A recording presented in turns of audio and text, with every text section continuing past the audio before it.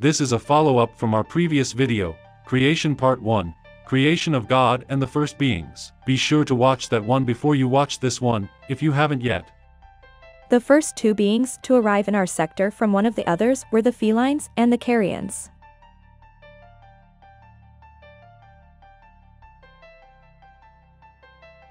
The felines settled in the Lyra constellation, and the carians in the Orion one. There, they mixed and experimented with their DNA and that of the local wildlife.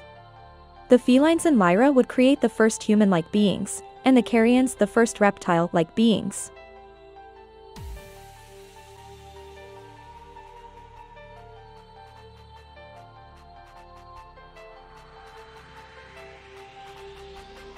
The carians told the reptilians they owned everything they saw before they left, which would later create problems. The human-like beings moved on and populated the Pleiades.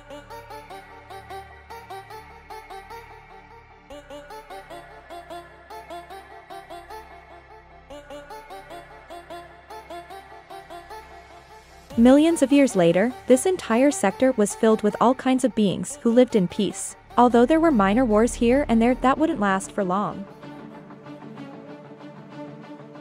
The Orions took the last words from the Carians to literal and started to conquer, enslave and destroy everything in their path since their creators told them they owned everything, they could do whatever they wanted.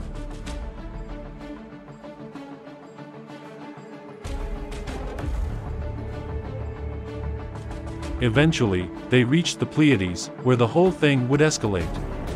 When the Orions arrived at the Pleiades, the Pleiadians, they'd never seen beings and ships like these since they were very peaceful and spiritual people. During the first interaction, some communication problems arise, making the Orions think that the Pleiadian would attack them, causing them to attack first. Millions of beings died and the planet was destroyed. The Pleiadians flew to Lyra and asked them for help. This was when things escalated, and a whole galactic war would start, the first of its kind. At first, the Lyrans, Pleiadians and two other races from the Camelopardalis and Cepheus constellations would fight against the Orions. Realizing they were outnumbered, the Orions called for help from the Aurigas and Monoceros. Being pushed back by the Orions, the Lyras then called in the Arcturians for help. Hearing what was happening, one by one, more started to join both sides in the war, although some remained neutral. And the fighting continued with the scales balancing from one to the other side.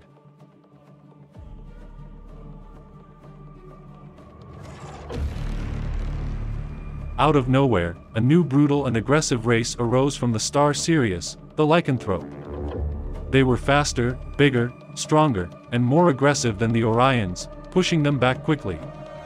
Eventually, Orion was attacked from all sides and lost decisively.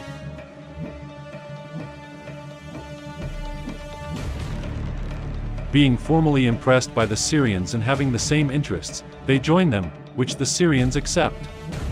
Now Orion had back the upper hand with their new and powerful ally. However, a new group would arise from Sirius, taking all by surprise and giving Orion a devastating blow. However, Orion managed to hold their ground. Soon trouble would arise from the inside. The leading female warriors would overtake the male throne. In desperation, the Orion male generals sued for peace with the Lyrans, so they could defend the threat that came inwards, which the Lyrans accepted. Although peace was restored, it was too late. The female elite took control of the empire. But not without a cost. Approximately 400 billion died due to the war, and 50 to 100 planets were completely destroyed. The Orion Empire would keep standing and making trouble with their allies. A new galactic federation was established, eventually holding over 200,000 star systems.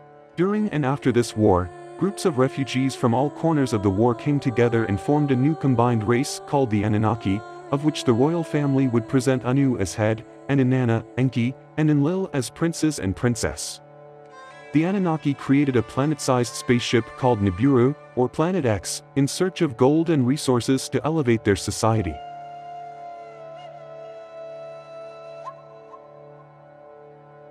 Eventually, they entered our solar system, where Nibiru would pass the Earth every 3,600 years.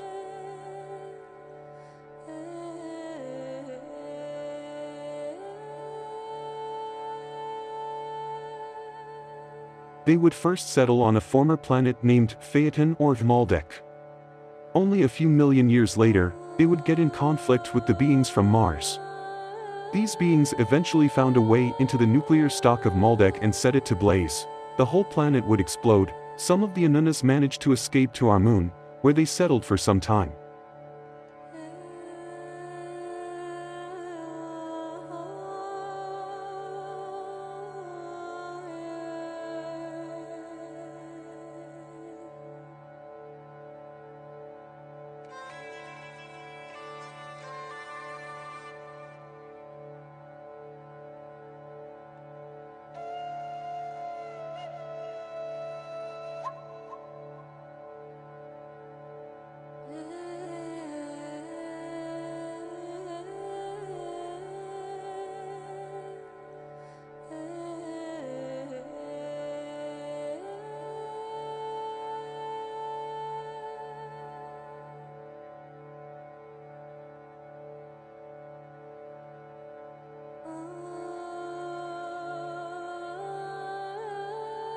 However, some asteroids from the explosion would set their way toward Earth, causing the dinosaur extinction event.